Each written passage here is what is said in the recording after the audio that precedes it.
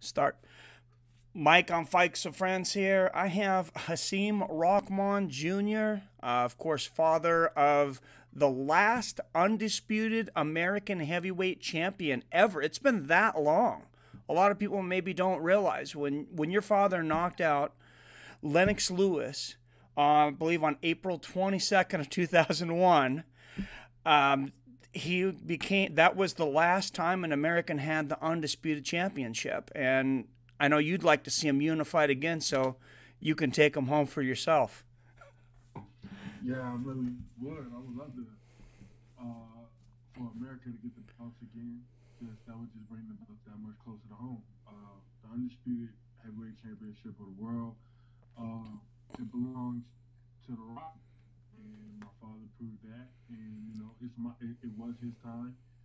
Right now, there is no undisputed champion. So there is an undisputed champion. His time will come to an end once he steps in there with me. That's how I feel about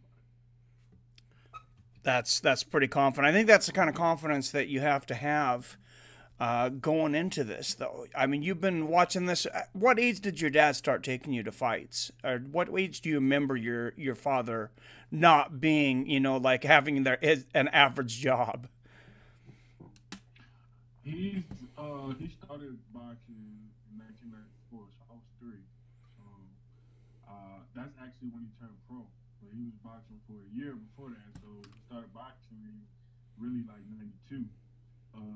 So I was born in '91. So I don't. All I know is boxing. So there wasn't like a moment, like a talk between your parents that were like, oh, okay, now at this age he can go and watch it. It was just you were just always surrounded by it. Oh no, I've never been. I never had a ban on boxing. I never had a ban on boxing ever. I've been going to fights since I've been able to ask if I could go. That's great. Did it change when your father, when you talked to your father about your career though? Did was there any reservations from him about that or not? Yeah, I wanted to fight since I was little. Since I was like what 5, 6, 7 years old, I wanted to fight. I seen other little kids fighting. I wanted to do it too. But he didn't want me to. He didn't want me to box. And I came to a realization where I didn't want to box. My motto used to be, my I was gonna break him and I'm gonna fix him up. I wanted to be a doctor, but I was, or if I was gonna be a doctor, I wanted to go to the Super Bowl, win the Super Bowl. So I was like very highly touted as a as a football player in high school, before high school actually, even more than in high school, before high school. And my freshman year, at the end of the season, I had a chance to move to varsity, and I chose to go to training camp with Emmanuel Stewart instead. So I gave up football right then and there after my freshman season. And, I went to camp with Emmanuel Stewart. That was when my father said that I could take it serious because I had tried all the other avenues. I played basketball, I played baseball, I played football. I did everything else, but I still wanted to box. And when I was 14, that's when he was like, okay, so you really want to try, you really want to do it, all right, I'll let you do it. But if you do it, you're gonna have to be the best. So I'm sending you with the best person. So he sent me with the main story, and that's his history. Well, that's definitely one of the best trainers ever, for sure. It's good to see you and your father's relationship. I've seen you guys in interviews together and training stuff, and unfortunately, of course, there's been some fathers that were training coaches that didn't have as close a relationship as you guys did, like Roy Jones Jr.,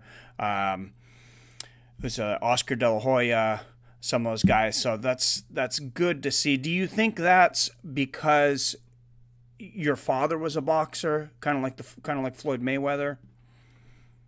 I mean,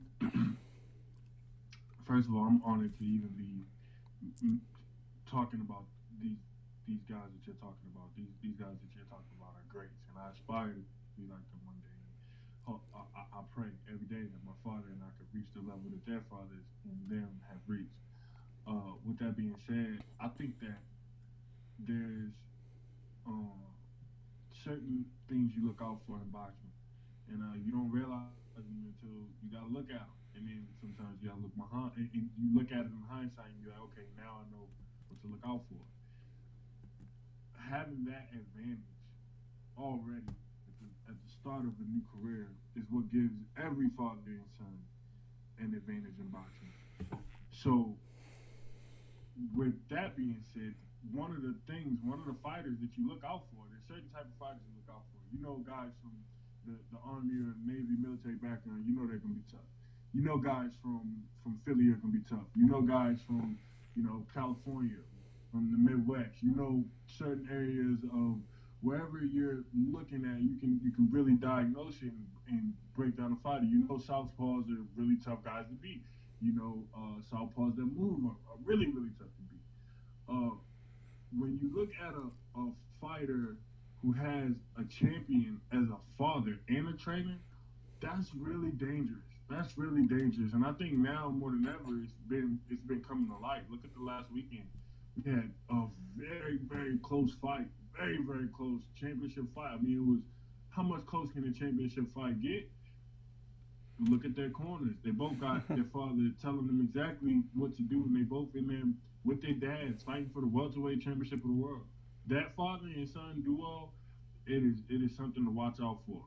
So I just pray, like I said, that I'll be mentioned with those names when it's all said and the Roy Jones, the Hasim Rahman Jr, all the other fighters that had their dad in their corner, because nobody can really bring it out to you like your dad. Yeah, I imagine your dad. Say, I'm around your dad's age. I'm a little younger. I'll be 40 in September. But I grew up, watching that prime time in high school. I grew up, watching your dad, Lennox Lewis, Mike Tyson, Evander Holyfield, David Tua, even some of the guys that people forget about. Chris Bird, Lamont Brewster, some of the guys that were super talented. It's funny you say these names because these are the fights that I was going to. And I'm much young. Well, not much, but I'm a little bit younger than you. I'm significantly younger than you. Yeah. I've been to several of the fighters you just named. I've been to their training camps. I've been in the ring looking at them before they about to go to war.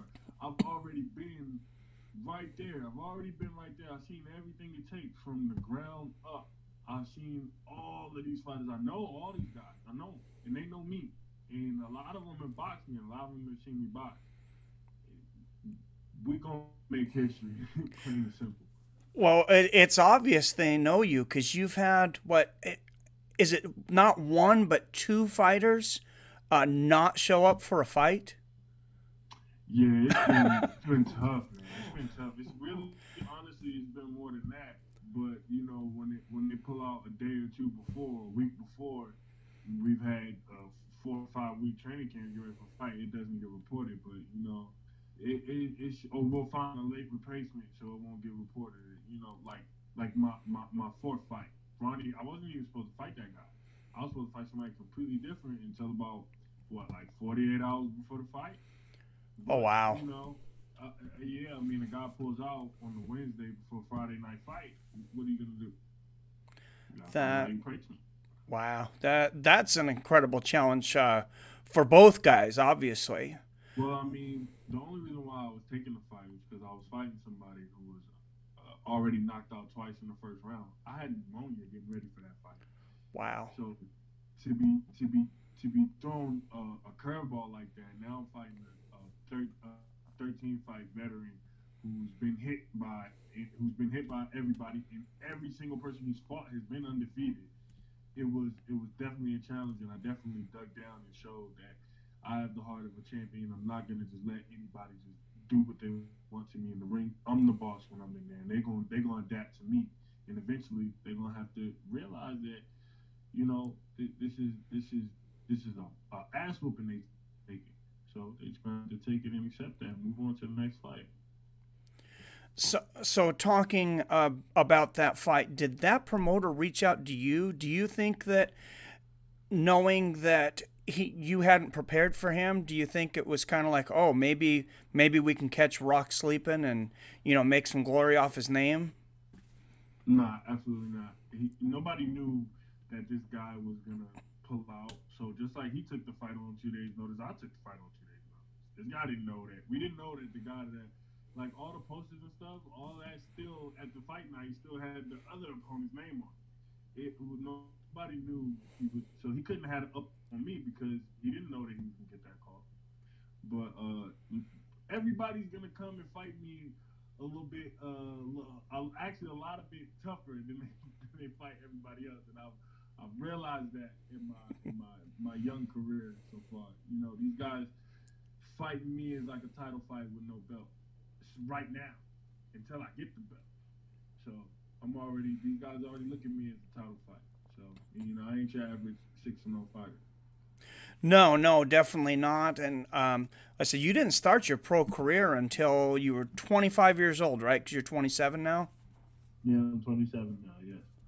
So I couldn't find a lot on your amateur career. How long were you fighting as an amateur? Or did you have an... You broke up. Oh, I'm sorry. How long was your amateur career? Because you didn't turn pro until 25. I started boxing when I was 14. Right? That's when I went. I started. I had my first fight right before I turned 16. So I fought in probably 15 national tournaments. Wow. A lot of national tournaments. I had over. I think it was like I had 92 or 93 fights total. I only lost about either 15 or 17, one or the other. 15 or 17. I know it was an odd number. But, you know, had beaten me in the amateurs, had the advantage of the the shorter fight and the point system, the way the fights are scored. I have a much more professional style. A guy can, you know, touch you, and not scoring. You know, I'm trying to punch. I ain't trying to touch. You got to be in the amateurs. You got to be accurate. You got to be accurate, and you got to land a lot of shots accurately because those guys don't always catch everything legitimately either. So I know some of those wins and losses are a little, in my mind at least, not quite as clear cut maybe sometimes as professional fights. Well, you also got to take into account that. You also got to take into account that you got on bigger gloves, and in all my amateur fights, I had on headgear. So, with that being said, I mean, it's tough to knock a guy out, and I do consider myself a knockout artist. So, I think that whole element of if a guy can fight, you shouldn't really be getting knocked out in the amateurs unless you catch him with, you know, a clean shot. And I had over 20 knockouts in the amateurs, so I know that. I have you know, the punching power it takes to knock people out, but it's drastically hindered when you got on 12-ounce gloves and a headgear versus 10-ounce gloves and no headgear. Well, you came on the scene with a 40-second knockout. I mean, did anything about that surprise you? Did it feel like you thought it would, or was it like a surreal experience? Speaking of receive it. That's how I feel. I spoke it, I believed it, and I received it. And the same will happen with the heavyweight championship of the world. I believe that I'm the best, and I believe that the only person that can pull the best out of me is myself. And in order to do that, I need to have the person that brought me here to go ahead and pull that out. I can admit that. And as much as we argue, and as much as we may bump heads or not agree, I know that my dad, he knows what it's going to take for me to be able to defeat these dudes, because this era heavyweights is absolutely nothing like the era that he was in. And I do, at the end of the day, believe that, and this is with all due respect, but I believe that when it's all said and done, I'm going to be considered a better fighter than my father. Hopefully, that's the goal, and I think that that's his goal for me. So we just pray that we can keep our prayers in order, and that we keep God first in our lives, and we can make this happen. Because I know with God, anything is possible. It doesn't surprise me to hear that you're religious. Listen to some of your interviews. Your family and you, you have a genuineness about you that I got out of you that you don't see in a lot of people right off the bat anymore, and I really appreciate that. Very humbleness and very genuineness. I could, if I'm reading you correctly, and I think I am, it seems like when you say something, you mean it, and you're confident, but you're confident in a very respectful way. And I just want to say thank you. As a fan, as a commentator, and that's a blessing to the sport, I believe.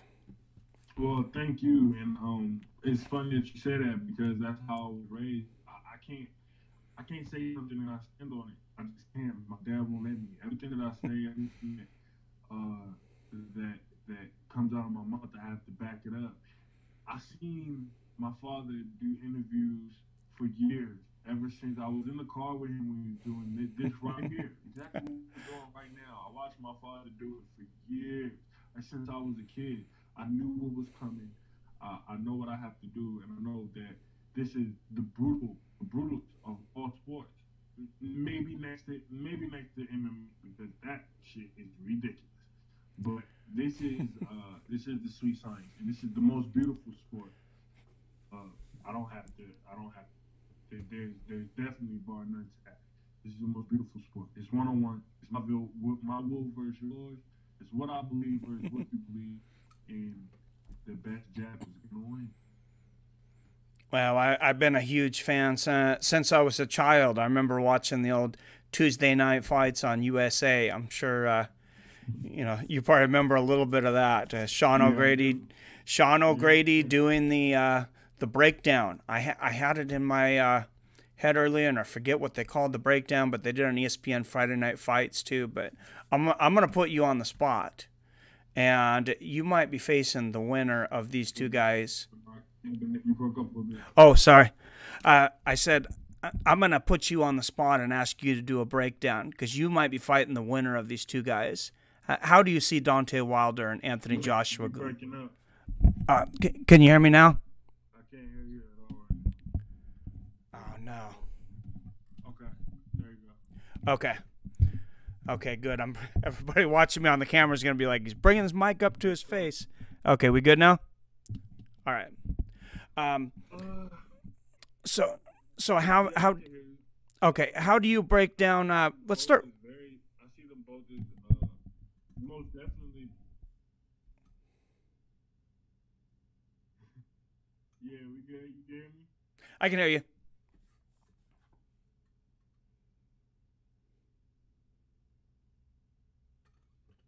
I heard that. You're breaking up now. Mike, can you hear me? I can hear you now. Oh, okay, cool. I got Go you. ahead. I got you. I was gonna say, well, let's talk about. Hello? Yeah, you got me. All right. Okay. Am I still picking Just a little bit. You're good. You're pretty good. You're pretty good. Tyson Fury and Deontay Wilder are fighting soon. You could be fighting one of those guys. Yeah, let's start there. I like Tyson Fury. I think he is, the man to beat in the division. Most definitely hands down. He's the new champion. So I really think he's the man to beat in the division.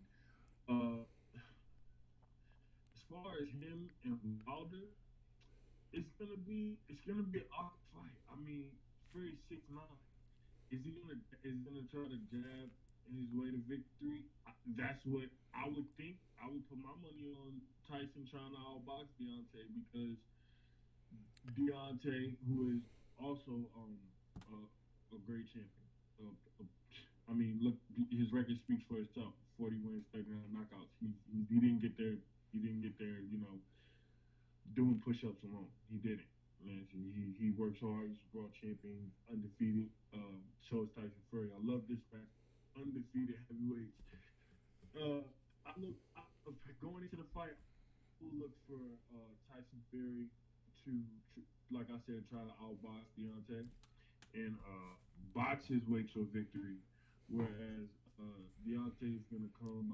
I know he's gonna start strong. He's gonna try to uh, use his boxing ability in the first probably stanza. So the first 4 rounds, he's gonna use his boxing ability because Deontay has very underrated boxing ability. I mean, I don't know where a lot of people are like, oh, he can't box, he can't do this. But if you watch that, I'm not even gonna say what fight. He has displayed beautiful boxing technique. He's displayed beautiful boxing ability, and I think people don't know what they're looking at.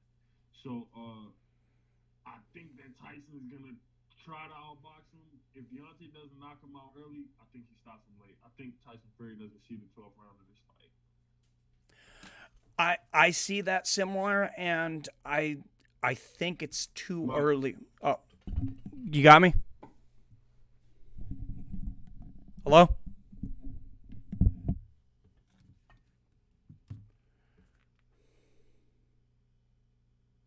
Yeah, I hear you now. Okay, good.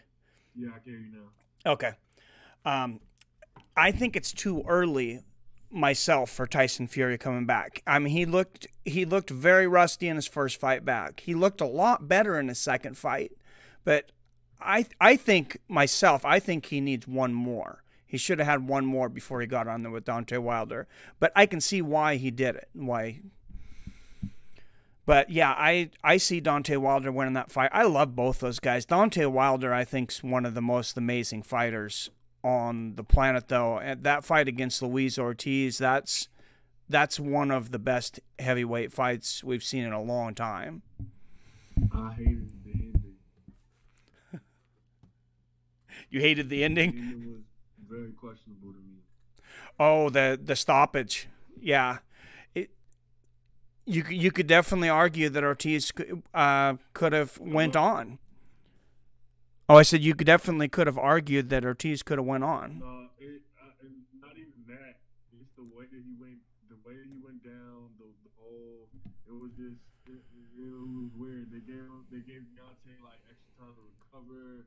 When after the round he was hurt, and then in the 10th round he had like, it looked like if you rewind it like probably like maybe 15 seconds before the knockout, you'll see Deontay was hitting him behind the head, and that's what caused Luis Ortiz to be dazed. And then he threw him to the ground, and then the referee didn't give Ortiz any time to recover from 3 fouls. That's 3 fouls right there. He got banged in the back of his head twice, and then he got through to him, which is 3 fouls. You can't do that. And then but it is a fight. I think that the referee slipped it. He didn't give Ortiz any time to recover. He didn't even want Deontay. Did not even want it. Just turned around to him to fight. Of course, Deontay hopped on him and finished the job, but it was after a little bit of foul play, and that's in my eyes. But when you're in there fighting for the heavyweight championship for the world, you got to be ready for that. You got to be ready to. I'm ready to die in there for that belt. That belt was in my house. This ain't fake. This ain't for play. That belt was in my house. That belt was in my residence. It belonged to me. It belonged to my father. It belonged to my mother, my brother, and my sister. It belonged to my family. And we going back to get it, all of them. Because they splitting them up right now, but they'll get it together, and I'm going to come right along. History has a funny way of writing itself. So I just got to do my part so I can go ahead and live up to it. I know God has a great plan for me. So I just look forward to it. What do you want to see next? Do you have an opponent in mind?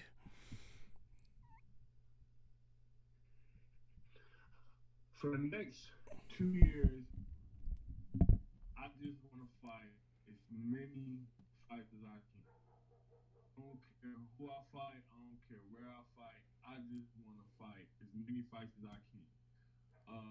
I want the round because I see that's what I'm gonna need. I need more scenarios to be in. I need more situations to figure out.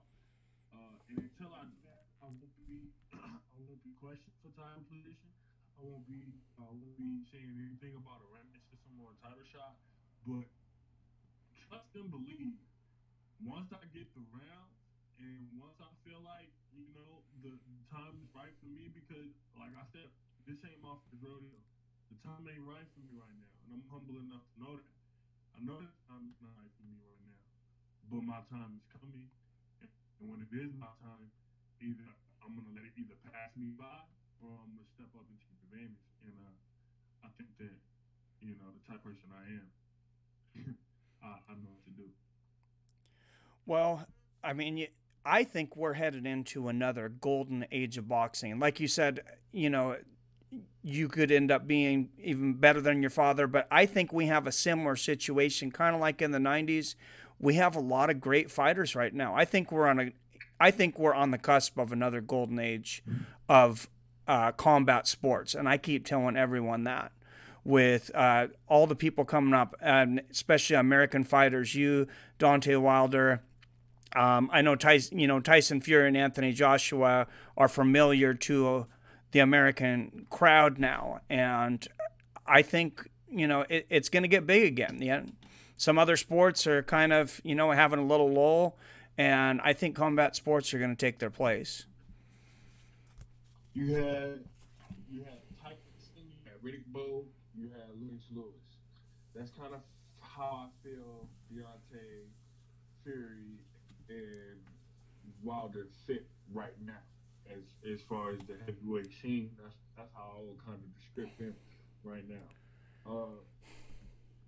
I gotta say, if it was Tyson, Lewis, and Bowe, I'm gonna go ahead and take that side over the Wilder, Joshua, and Fury side. That's just my personal opinion. Match to match, I think everybody on that team would have beat everybody on the other team. But I do think that there's a lot of potential, but it's just that they're not stepping up to fight each other. Why these guys not fighting? Those guys all fought each other except for Bowe and Lewis.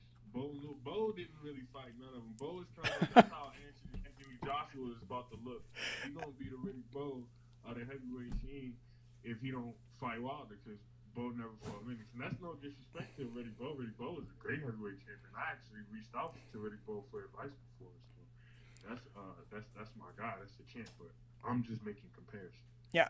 That was going to be my next question on all of them. Who throws their belt in the trash can?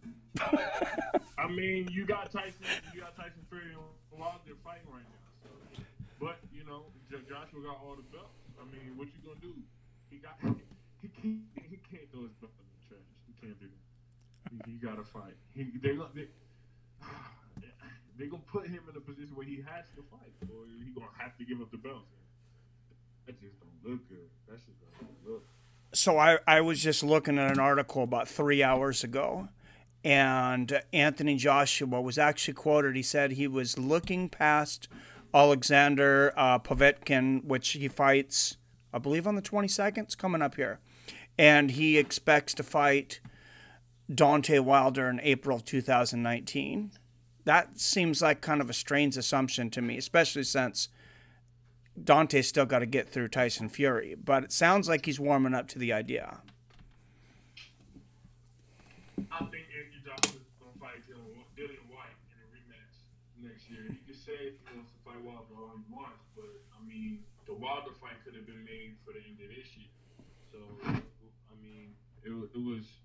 You're not going to tell me that Alexander Povetkin wouldn't take step aside money and still have his mandatory spot after Wilder and Joshua unified. That was easy to do, so don't say that. The money wasn't the problem. What's the problem? I mean, Wilder said he would be the B-side. Wilder said he would come to England. I mean, he took the money. I don't know all the ins and outs. But at the end of the day, the only thing that matters is that the fight wasn't made.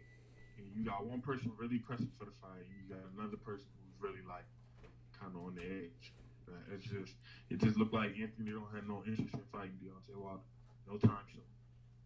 I expect to see that fight in 2020 never. Do you think he would get away with that as an American champion? I mean, I know Riddick Bowe had kind of a similar situation, but right now we're not in. Boxing's not. I think it's getting back there, but it's not quite, the darling of the media that maybe it was in the 90s. Do you think he can get away with that here?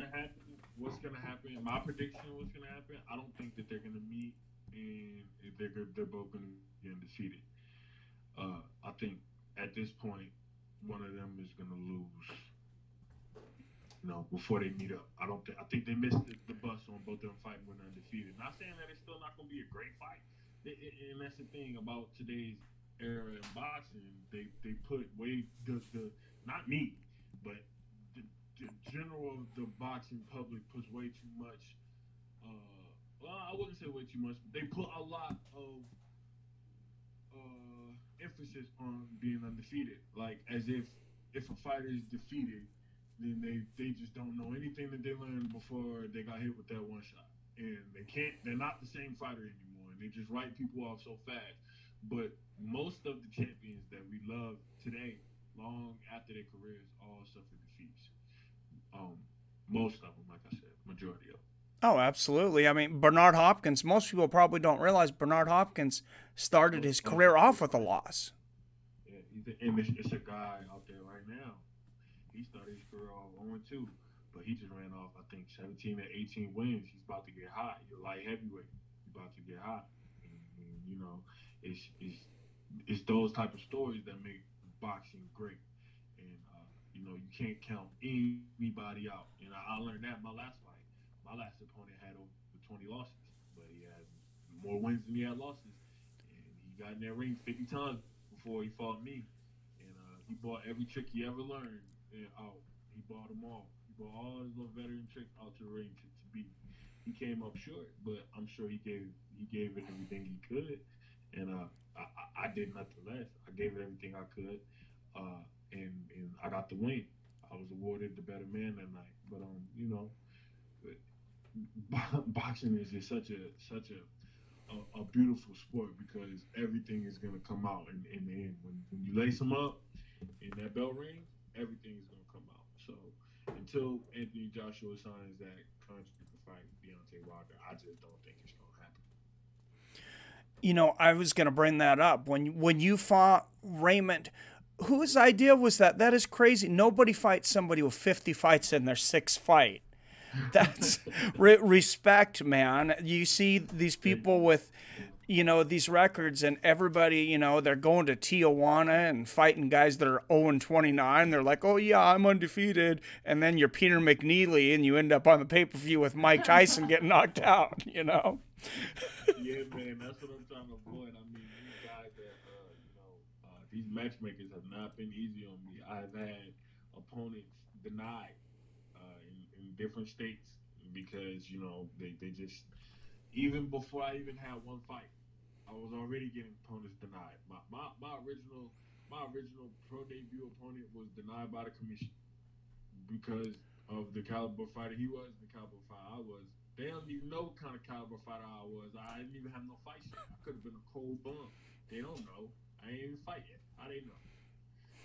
But as far as I'm so happy that I fought somebody with 50 fights now because I've watched that fight 50 times. Now I got 50 more tricks. I mean, this guy did everything. He did everything from the beginning to the very end. He did everything he could. He did everything he could to annoy me, to try to throw me off my game, to try to win the fight, and he did it. I came out on top. But it was definitely a great experience, and I know that if I fought him again, it wouldn't be the same fight. Yeah, that's you can't buy that kind of experience. I was so surprised when I seen that on your record. I'm looking at BoxRec. I'm like, that's got to be a mistake. He didn't fight somebody with 50 fights in his sixth fight. yeah. My last fight I fought somebody with 50 fights, and I feel like now I have a better experience than a guy that's 10-0 and he fought 10 guys that's 2-2, 0-2, 3-2. Just go to these guys' records. Go to these guys' records and look at the opponents that they fought, and then just look at how many fights these guys have had that I've been fighting.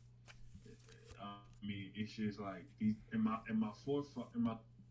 third fight. In my third fight, I fought a guy with I think like 16 fights. In my fourth fight, I fought a guy with like I think it was 13 or 14 fights. My fifth fight, Uh, 15 fights. I think your third fight, James Jones. yeah, Yeah. yeah. It was I'm cheating. I got box rec up, so. yeah. Well, my fifth one. Who was my fifth one? That was Steven Tyner had Steven 22 fights. And you see, and then boom, then you go up to Raymond O'Shea, and it's 50. So even though these guys didn't have great records, they still had to get in the ring. They still had to get hit. They still threw punches. That's experience. I don't care if he was 0-50. He got his ass for 50 times. He been in there 50 times. He know what to do. And my opponent had a winning record. It wasn't like it was a losing record and he had 50 fights. He won the majority of his 50. Yeah, and who knows how the matchmaking and things are going, like we talked about. You know, a lot of people can have padded records, and, you know, he maybe fought a lot of tough guys. I mean, he was willing to fight you in his 6 fights. That's the one thing that I'm a big fan of MMA and boxing. The one thing that I like about MMA, and maybe it's just because there's not as many fighters, I feel like it's kind of like it used to be. Like, almost like everybody fights everybody, and if you lose, it's not the end of the world. Yeah, it's, man, I've literally seen fighters that I have grown up with. I'm talking about from when I was a teenager to where I'm now as an adult. And I've seen them take a loss in the pros and act like they just fell off the face of the earth. Like it's the worst thing in the world to take. Man, it makes me disappointed, and it makes me upset because I know these guys and I know they're better than what they putting out there. And I still pray for them to this day. But right now we just focus on Hasim Rahman Jr. and Sharif Rahman, and we the next big thing in boxing. I can guarantee you that. You guys would be the first ever father-son heavyweight champions. Ever. Me and my father would, but me and my brother, we also, my brother, I have a brother that fights as well. I seen that. I seen a little clip of you on Showtime fighting for 23 minutes without a break. Yeah. My brother though, he's Sharif. That was good. Yeah. So me and my brother just fought on the same card. He's turned pro now. He's grown into a man now, as opposed to whatever was shown whenever. But, he was very young. How do you remember? How young was he then? He looked like he was 18, maybe 4. Okay. Yeah. But regardless of that, Sharif has grown to be a damn good middleweight, and he's gonna make a lot of noise in that division, and it's still gonna be a Rockman in there. So and I think if I'm being 100% honest, he may be the best boxer out of all the Rockmans. When I say about just pure boxing, I think Sharif may be the best one as far as what we've displayed in the ring and IQ outside the ring as well as in the ring. I think Sharif may be the best pure boxer because my father and I, we're heavyweights. Sharif's not a heavyweight.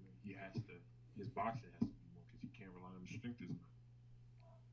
Yeah, that's a totally different game. I mean, there's my no. father and I didn't start boxing until we were already growing into heavyweights. Sharif started boxing. He was fighting that. Sharif had fights at 147, 154, 160, 168, 78. Sharif fought all those different speeds, all those different weight classes. He has a lot of experience. So it's a lot of noise coming from the Rockman camp. And 2019, 2020, 2021, 2022, 2023. We gonna be making a lot of noise for the next years. Every year. Next year we coming. I don't know who making noise now. I don't care. We coming. I got a couple questions real quick from somebody from Facebook. Alex Squires from Facebook. He wants to know what was the toughest moment in your career so far, and what was the easiest? Maybe you thought something was going to be tougher than it was.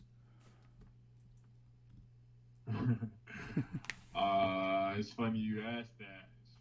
That's a great question. All right, toughest moment in my career. It was in sparring. It wasn't. Well, is he talking about inside a fight, or is he talking about just in general? I don't want to put words in his mouth, so I'm just going to read. Is what he typed is, what was your toughest and easiest fight? So I kind of did put words in his mouth. My toughest fight was the Ronnie Hell fight. My toughest fight was the Ronnie Hell fight, man. I had pneumonia. Doctor told me I shouldn't fight. I was crazy if I fought. He told me I was only going to have about 45% of my lungs. And I went and, I went and put my heart out there anyway. Put it all on the line, with pneumonia. That was definitely the toughest moment in my career. I mean, I was fighting everything. Fighting a guy who had way more experience. Fighting a guy who, was tough. And he took a hard shot and gave a hard shot. And it was that was tough. That was tough to get through. And I'm glad that, I rose to the occasion in the moment. Easiest moment, man, this is a tough sport. I don't even know. This is. I would say easiest, probably Ochang. I'll probably say my last fight was the easiest. Really? I don't really give him that much respect. He was probably the easiest. He was a bum. I should have knocked him out in the first round. 50 fights. That's saying something, though. That's I'm that's. gonna make him the easiest fight. I'm gonna make Ronnie the toughest. That's great. I say I have one more question from YouTube. Oh, well, I think you already answered this. Kind of says Andres Jimenez says, how long you think before you're ready for a title shot? You said about 2020. Listen. This is the thing. It could be 2020, but I thought I was going to fight 24 times in 24 months. I seen that. I seen you say that in 2017. I wasn't going to call you out, but... No. I called myself out. I thought I was going to be fighting more. But in hindsight, I go back and look. I was young. I was younger. I was so ready to fight, and I didn't understand much about the boxing as far as I believed a little bit more than what I should have. Even if you can get fights every month, they don't always come through. People have been pulling out fights. Things have been happening in my life. I lost my son last year. That really made the Ronnie Hale fight tough because I was coming off of losing my son. I was very emotional. I'm still emotional about it. It's just a really, really tough. I don't know how to word it. I'm not really sure how to word it, but yeah, I would.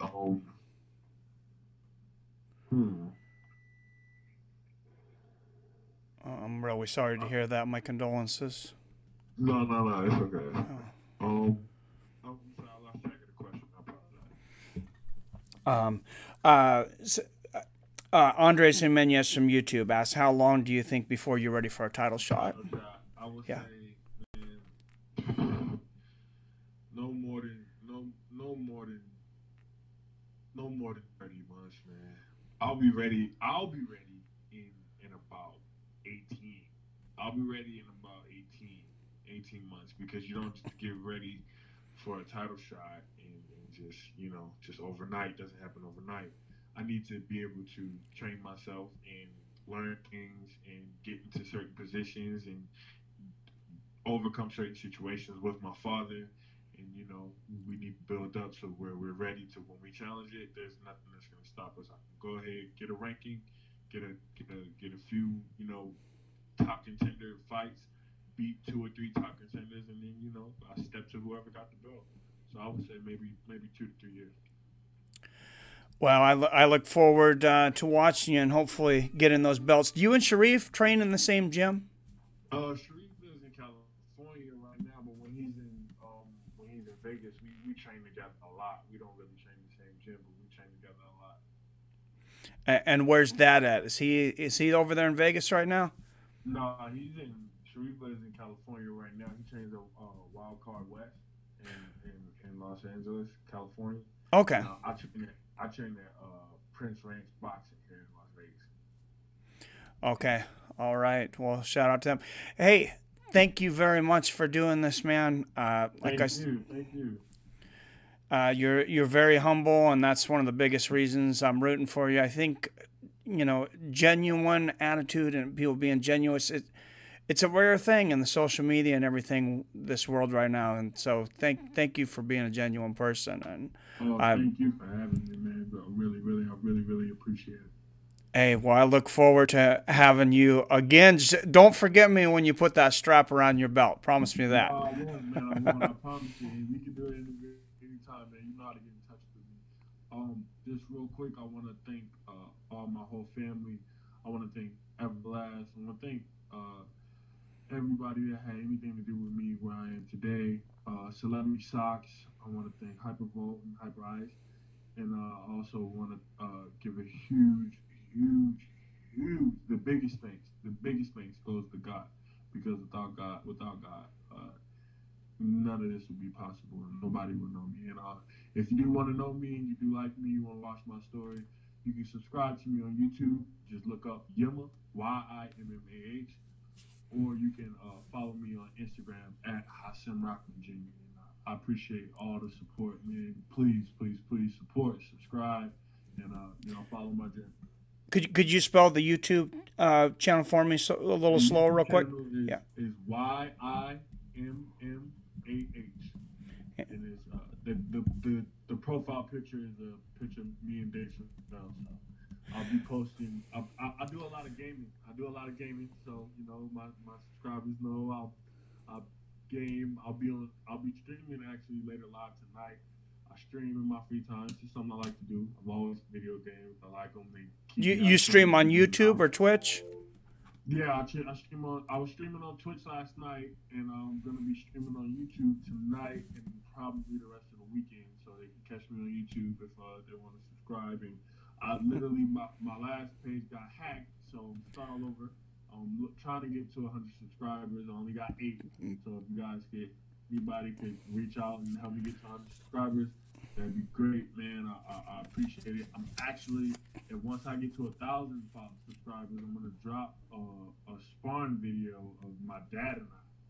So be on the lookout for that. Me and my dad gonna be sparring. Once I get to 1,000 subscribers on the Yimma page on YouTube, I'll go ahead and drop that video. So anything helps. Just follow on Instagram, subscribe on YouTube, and I will fight for you.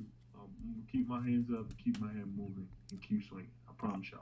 All right, well, definitely plug me, and if you don't mind, just send me all the links to all your social media, and I'll make sure and link them in the video so people can know where to follow you at. All right, I will do that on Facebook Messenger. And everybody subscribe to his YouTube channel, or I'm going to send Hasim Rahman and his father to your house. No. Thank you, guys, man. Thank you so much. All right, thank you. Thank you again. God bless. All right, God bless, Mike.